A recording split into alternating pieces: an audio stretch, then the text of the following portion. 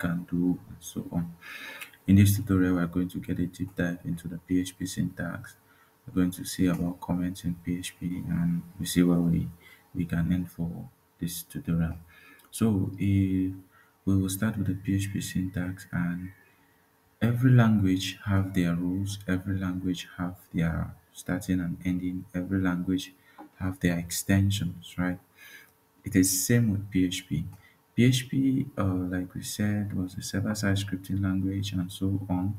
And every PHP script that you write has to end with the .php extension, meaning that if your file is hello, then it has to be hello.php. Now, to actually get to write your PHP code, you have to open your PHP opening tag, which starts with this funny opening here, less than question mark, then PHP, and then you close it like this. So if you don't follow these norms, it's not actually going to be understood. The next thing is that every line of code in PHP, or every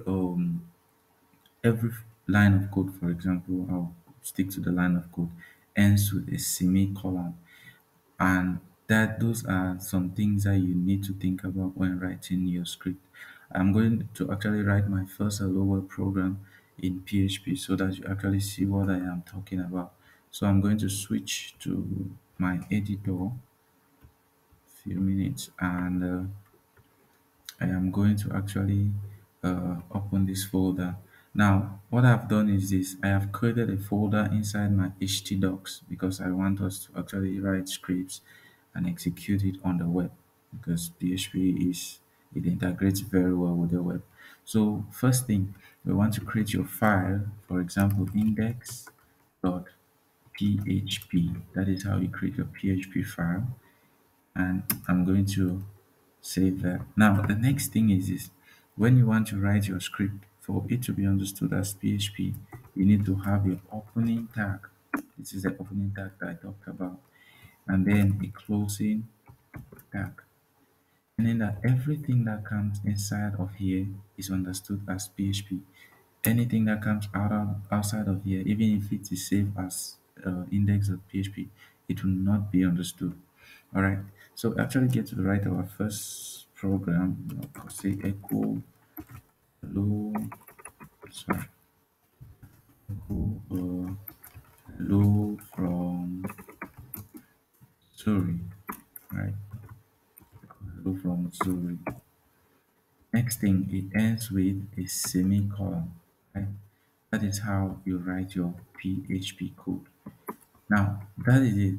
That is how the PHP syntax looks like. Multiple lines of code can actually come within this, right? I'm actually going to save this, and I am going to make sure my XAMPP is running. So I'm going to open terminal. I am using Linux in this case. For you, you can just open the XAMPP as we open in Windows. I'm opening this terminal to start XAMPP, right? Mm,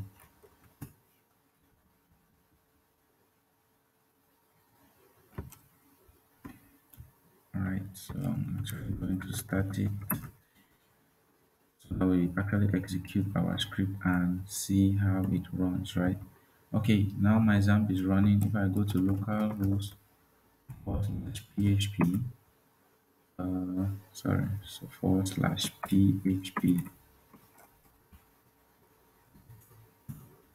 you see, this is our script being executed. Hello from Zulu. That is how you write your first PHP code, right? I think it was understood. The next thing we are going to talk about is PHP comments, right? In PHP, comments are an essential part. What exactly are comments? Comments are lines of code within your PHP or whatever language that are not executed as part of the program. Its only purpose is to be read by someone looking at your code. It means that you want to maybe describe what you did or set a reminder for something and so on. You use comment. Once you write a code as a comment, it is not going to be understood by your interpreter, meaning that during compilation time or interpretation time, that particular part is going to be skipped. right? Comments are meant for you and the user, whoever is going to be reading your code. It tells the users what you did and what you are expecting to do and so on. It also reminds you of what you did.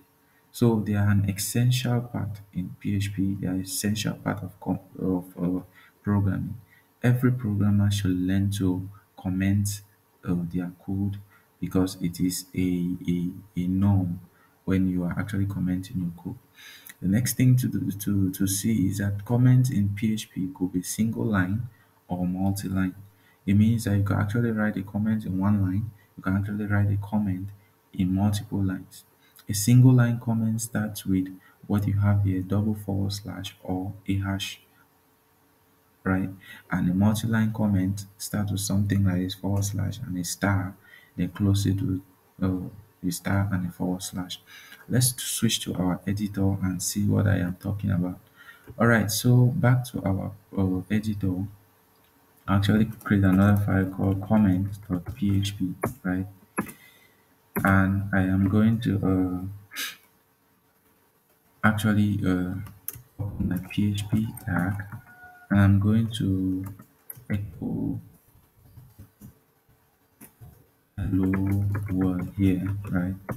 And I'm going to close this out. Good. Generally, this is supposed to be executed. Now, if I comment this code, then execution will not be carried out. It means if I actually have to open this on the browser to check, right? We have PHP and comment.php, you see that nothing shows because that line of code has been commented. If I remove this and refresh my browser, see hello world. So comments are used for the programmer and not to be executed. Now let's talk about the various types of comment in PHP. There is single line comment. There is also single line comment like this. And the next thing is the multi-line comment.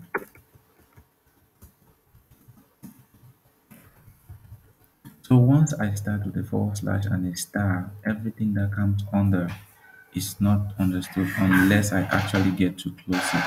So if I close this out, I can continue writing my code down here. So echo, this is the end of the comment. And you see all of these lines I've written here, they are not going to be understood. So if I open my browser, the only two things you'll see is hello world, and this is the end of the comment. That is it about the PHP syntax and how to comment in